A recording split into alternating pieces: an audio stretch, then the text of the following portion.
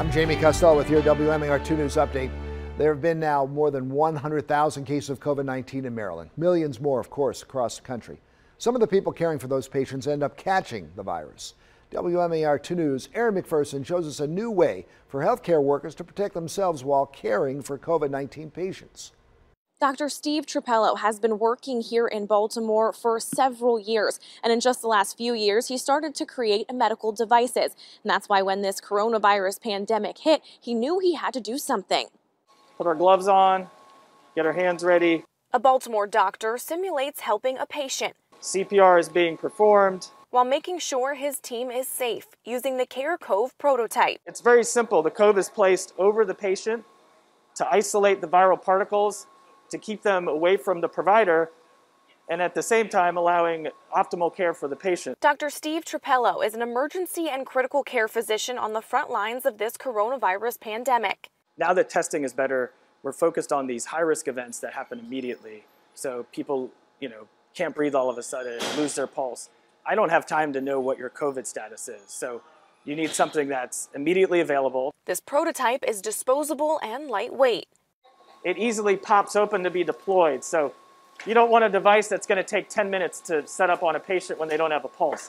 This has to be done fast. The Care Cove idea was sparked when Dr. Trapello had to intubate a patient back in March. When COVID hit in March and people were coming to me saying, hey, use this plastic garbage bag, clear plastic garbage bag to intubate your patients, I just thought it was crazy. I refused to do that. There was so much unknown at the time and not enough PPE. So that's when he went to the drawing board with the team he's worked with before, creating medical devices. We put pen to paper, we designed the Care Cove from scratch, and here we are iterating on it. This is the first, almost completed first production line quality Cove.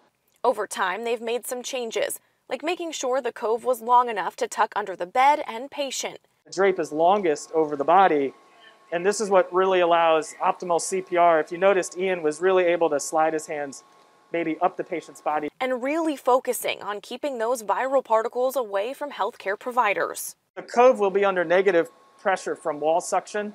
You will hook up this tube to wall suction, and it will pull across the viral filter, so no virus will escape the Cove. With help from Harbor Designs, Dr. Trapello and his team are hoping to get the Care Cove out to healthcare providers by the end of the month. From Television Park, I'm Aaron McPherson. Unbelievable. Thank goodness for smart people. Click with us online at WMAR2news.com for updates on top stories and breaking news. Also for news and weather while you're on the go. Download the WMAR2 app in the App Store.